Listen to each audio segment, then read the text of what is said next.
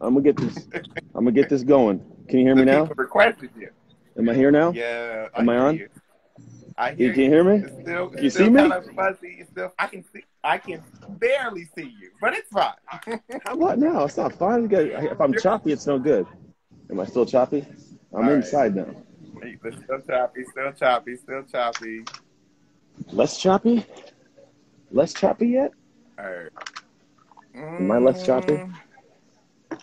There you go. Wait, it's clearing up, sort of. Is it clearing? Is it clearing yet? Maybe, okay, what we're going to do, I'm going to let you go, and then maybe if you come back on, it'll be cleared up. There you go. So everyone else, while we're waiting, he's on his way back. Hey, everyone, say hi in the comments for me. Oh, this is going to be good. All right, he's back, guys.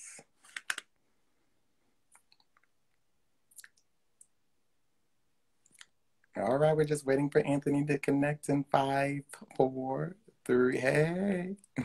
Hey. Is it working? Am I working yet? There we go. Okay. Oh, Hey. yeah. I'm a little clap. Oh, you got the clapper. You brought the clapper to Texas. I brought appreciate it. that. I brought it to Texas, man, because I'm in a coffee shop in the middle of Hallsville, Texas, with my children. My wife's outside with the barista and my dogs. That's why you're MVP. That's I'll why be you're obligated. I seriously, I got it. I was like, well, do I take this in the bag? And I was like, yeah. I made it. It came in the mail. I promised I would take. I may not make it super loud because I don't want disrespect. There's nobody in here. So we'll make some noise. Anyway, how you doing, man? How's it going? I'm pretty good. I'm pretty good. Even better that you're here now. Good, man. Yeah, I right. just let's roll, How was bro. the drive? Oh, we're both talking at the same time. How was the drive there? It's good. We stopped. So we went from the Bay Area, which is Walnut Creek, to Barstow, California, to Lake Havasu. From Havasu, we went to New Mexico, like Gallup, New Mexico. From New Mexico, we went to Amarillo, Texas. Amarillo, Texas, we went to Anna, Texas. Anna, Texas, we went to Jackson, Mississippi. Was it Jackson? No, Mobile, Alabama. No, we went to Shreveport. Beyonce World Tour. A We whole Beyonce World Tour. We did. We went to Shreveport, Lafayette, Baton Rouge, New Orleans. Then we went to Mobile, Alabama, Mobile to Pensacola, Florida, Pensacola, Florida, Jackson, Mississippi to Shreveport to Hallsville, Texas. Oh, my God. And we're still moving through. We're going to make it back. We're going to be in Anna, Texas tonight. Awesome. Well, I'm going to go ahead and do a quick intro, and then we're going to get right into the interview, and I'll probably get back to your family. Say everybody else hey. He's like, all right, man. Hey. There we go. Hey, beautiful people, Success Mentor Dante J. Worth, and I'm back with another video right here on This Is Believer TV. Woo! Now, if this is your first time tuning in, I need you to make sure you hit that subscribe button down below. Make sure that you like this video. And make sure that you are commenting down below. Because tonight, my special guest is, tell me who you are, sir. My name is Anthony Trucks from the San Francisco Bay Area, former NFL athlete, American Ninja Warrior, father of 3, husband of 1, better be, right? And an adult dude, man. I hang out. I like to serve the world with my life and whatever craziness comes out of my mouth.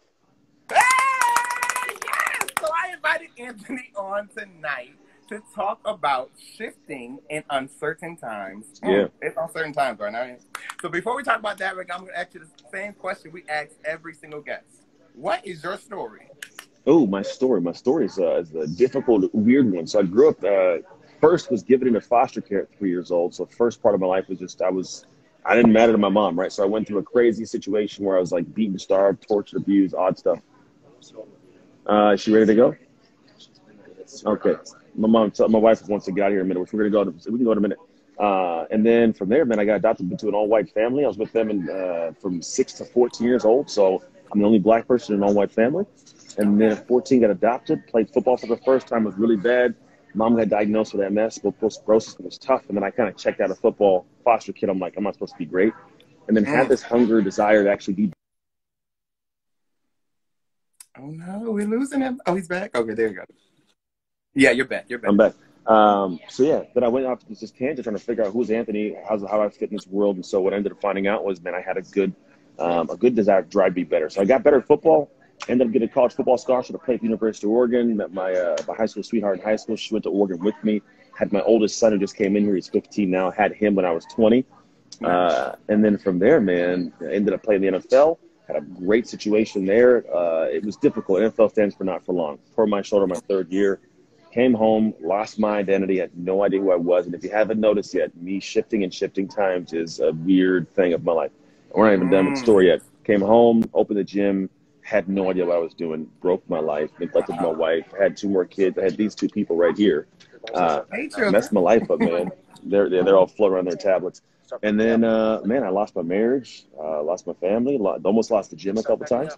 But I started figuring out how things would work, how it could be better. My mom passed away in 2014. It was a really big catalyst for me to figure out, like, how do I make something great of this crazy life I got?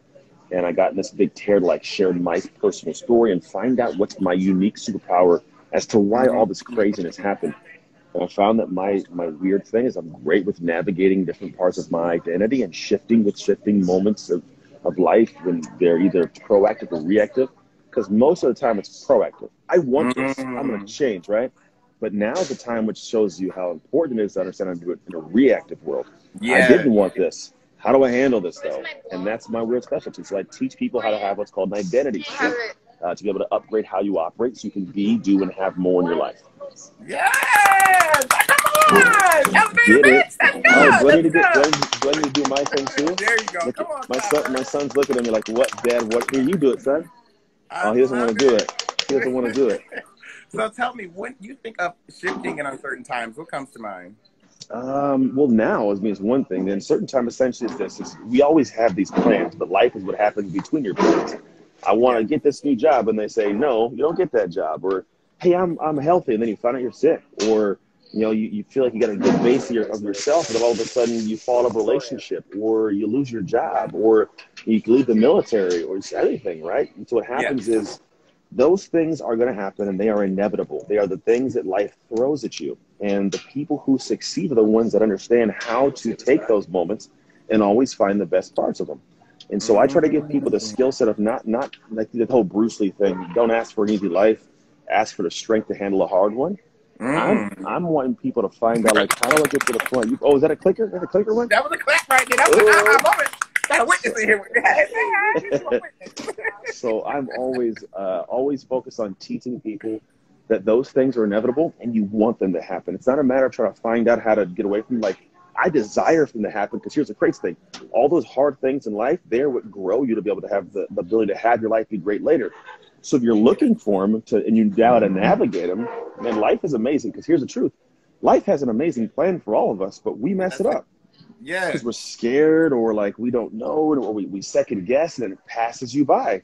So for me, it's like, damn, but I want to get every drip drop out of life. So I'm going to go ahead and take advantage of everything I see, even if right now it scares me. You can be in that mental space, you'll kill it in life. Yes. Get it. Get it. So I know that I saw one of your videos that went viral of the letter that you wrote to your son, which was awesome. Thank you. I think that the shift that you had with your son and the mindset of, for those of you who haven't seen it, his son asked him to play. He said, no, I'm too busy right now. Then came back and had to, owned up to it and said, I apologize for what happened. Yeah.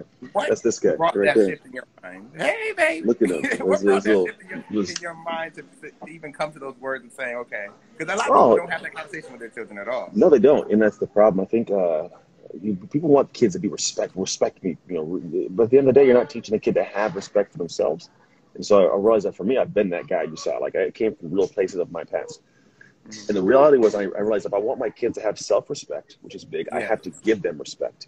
And so it means me going back and saying, if I had an adult in my life, how would I treat them? Because my kids will grow up to be humans that will lean on what they believe their respect should be. So if their own parent doesn't respect them, how are they going to have a spouse that respects them? Or how are they going to be in a relationship and know what it looks like?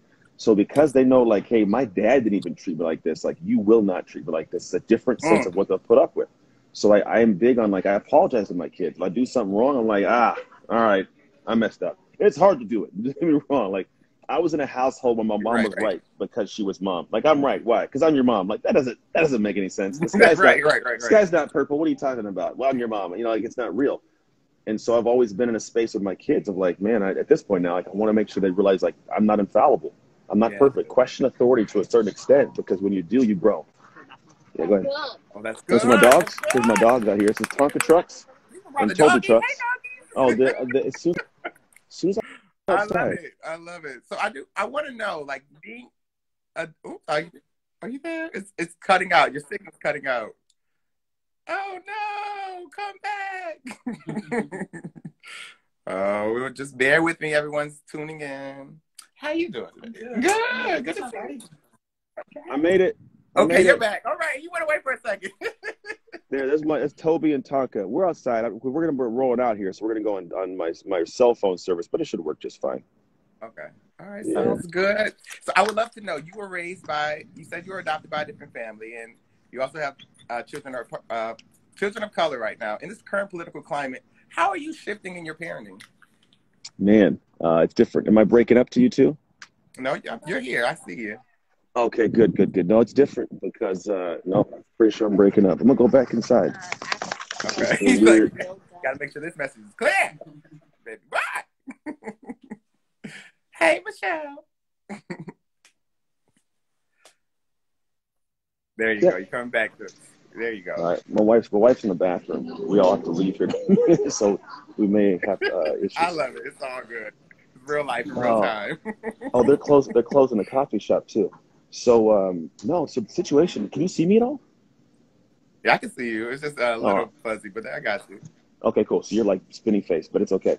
So for me with my kids, like it's a different situation. I'm having deeper conversation with my son because we both grew up as a token black guy, we'll call it. Like I grew up in the only black person in an all-white family and an all-white environment. And then, yeah, I see it. And then my son is now in a private school and he's in the same environment. So we're having discussions on like, you know, like what does it mean to be the position we're at? Like how society shaped and fitted? Does systematic racism exist? And like I've seen the deeds of that houses where they say like can't rent to a black family. There's a reason why all the amazing schools don't have to be in black, you know, communities. And so having him see like, hey, we operate a different tick. We have to because I want to be successful in a higher level. But don't get it confused. Like we don't live in a world that it makes it easy for us. It's naturally a little bit harder. You don't have representation at levels above, you know, the police very often, right? I always like think about it, son. Why is it always an article on CNBC when a black person graduates from law school? Why is that special? And essentially, I'm explaining to him like this is the reality we live in. And I'm glad our world's finally saying, hey, like something's a little bit off. We've got to start working towards something because that's what helps things get better. And so I'm hoping that the future of our world does move to the area where, like, for example, I have phenomenal like gay and lesbian friends. And the movement that they've went through, right? Hey, family. They're close. I got to get out of here a second. But what happens is like there was a movement that eventually was like, hey, it's not okay to call anybody, you know, derogatory names because of what they were living through. And so, you still hear me? Oh, you can hear you. So my thing was like, and now it's a faux pas. Where like if I'm in this room and somebody on the other side of the room says something, you know, that is derogatory, I will speak up. And it's like it's a different thing, right? So I see our society moving to a new space where I can almost see like they're not gonna even have a black person in the room. You're gonna have a white person say, hey, you don't say that kind of stuff, right? And that's, I think, a change of the society. And so I'm having my son have these conversations like our world's gonna be different because then what happens is you don't perpetuate for generations the racism because, well, Uncle Billy Joe's not saying anything anymore. So grandson Sean's not hearing that conversation. And so it doesn't perpetuate through the generations like it has. And I think it slows the racism in terms of it like, down. It doesn't mean everything changed overnight. It doesn't mean it's going to be fixed, but at least the conversation dies. And now we get to see like, wow, like there's some real amazing humans if we just give them a chance past their skin color. Well, that's good. But I would love to know what has been the hardest lesson for you to learn that took the longest to learn? Hardest lessons was forgiveness. I mean, I grew up by my mom giving me away, my dad never, being present in my life. Like it's just a lot of different things. So at this point, forgiveness is a humongous one. My wife, we had a situation where she had an affair and it broke me. And for me, I had to come back from that situation of a realization like, man, there's a lot of people in this world that are hurting other people, but they're not doing it intentionally. They're doing it to serve themselves, unfortunately, and we get hurt in the back end. So understanding how to forgive someone when they realize they're really in a tough place. That was a tough one, but man, it changed my life from what I'm able to do now. Yes, Okay, are you ready for rapid fire questions? Okay, Just say rapid fire yes. questions. Yeah. What is your favorite book? My favorite, oh, I got a lot of favorite books, man. But let's see, one I really had to change on me was The 7 Habits of Highly Effective People by Stephen Covey. That was a really good early book for me. Yes, that's a good book too. And you know, that's another book that you really love. That one, I think someone mailed it to you, though. I'm kidding. I did see it. I did. I didn't bring the book, but I did get the book. Nice plug. That's Nice plug. awesome. Favorite movie? Favorite movie is Avatar. I'm a sci-fi guy, man. It used to be Stargate, then Avatar came out, and then Avatar is amazing. It's the best movie ever made, in my opinion. It's so dope.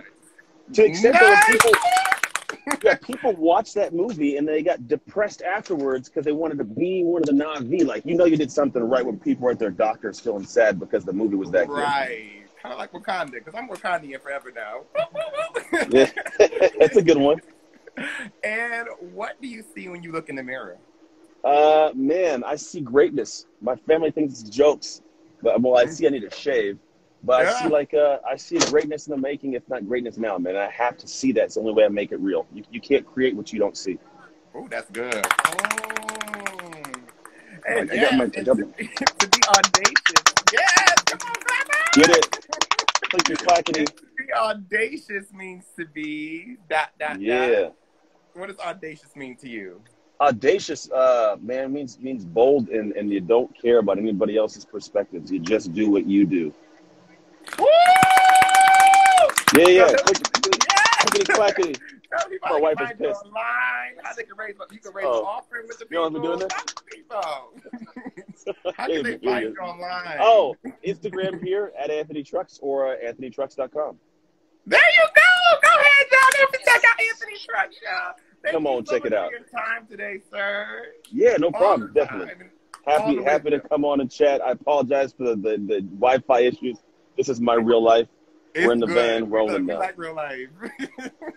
Love it. Love it. Well, thank you. Take care. Enjoy the rest of your show. All right, bye. Bye-bye.